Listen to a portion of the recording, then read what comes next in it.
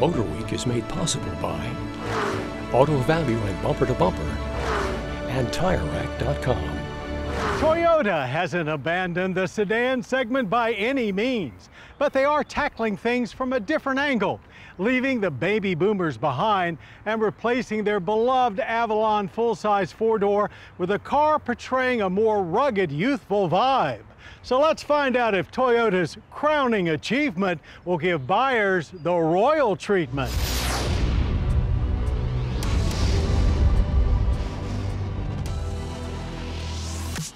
The name Toyota Crown may be new to you, but it has a very long and storied history going back to 1955. And it was actually the first Toyota sold here in the U.S., remaining in our market up until 1972.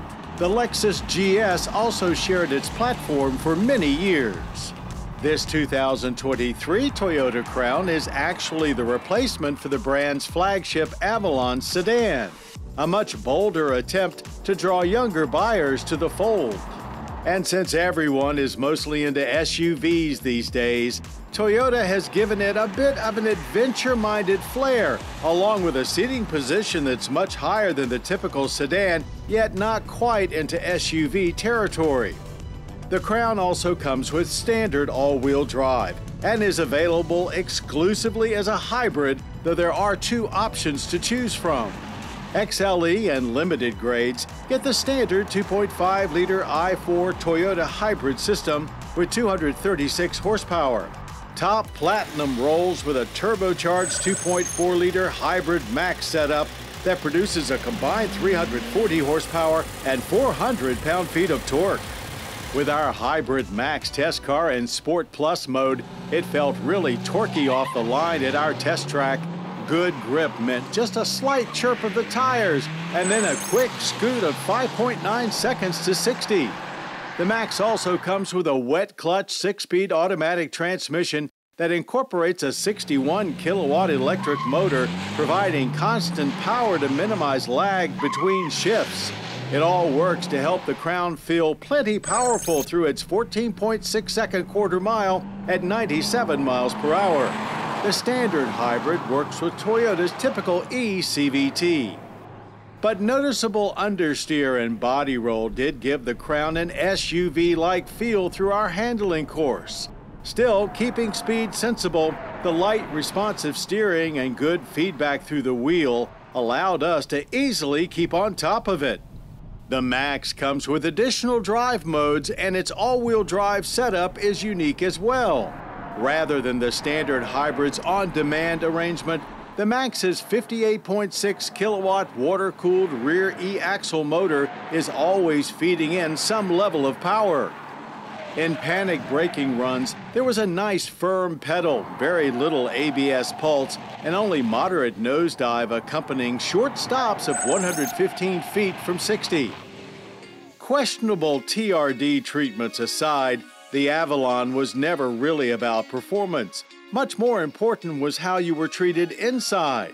The Crown certainly appears more modern, and both the look and feel of materials do a fine job of bridging the gap between Toyota and luxury-minded Lexus. There are great-looking 12.3-inch screens for both driver info and infotainment, and the seats feel straight out of Lexus, with plenty of adjustments and good comfort. Like the Avalon before it, there's technically not enough interior space to be considered full-size, but rear seat legroom is plentiful. Outside, it certainly has a jacked-up look to it, and its sloping roof is about 4 inches taller than the Camry's. But ground clearance is almost exactly the same as Camry, just 1/10 of an inch higher. And it is a true sedan with a big 15.2 cubic foot trunk. If you don't like the added black painted hood and body panels of Toyota's Bi-Tone, not to worry, it's only available with Platinum trim and optional on top of that. The 21-inch wheels are standard with Platinum and keep the ride from being quite Lexus-like, but that situation can be somewhat cured with the adaptive variable suspension from Lexus set to comfort mode.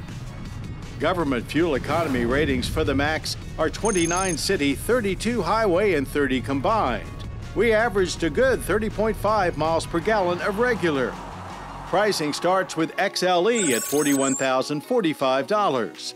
Top Platinum comes in at $53,445 with limited in between. While we agree that the Avalon needed a major reboot, we're not quite ready to pledge total allegiance to this Crown just yet. Still, we do applaud the new approach of adding both some performance and utility-like flair, as well as the technology behind it. Moreover, we'll stand up and cheer that Toyota remains committed to building four-door sedans. The 2023 Toyota Crown. Long may you reign.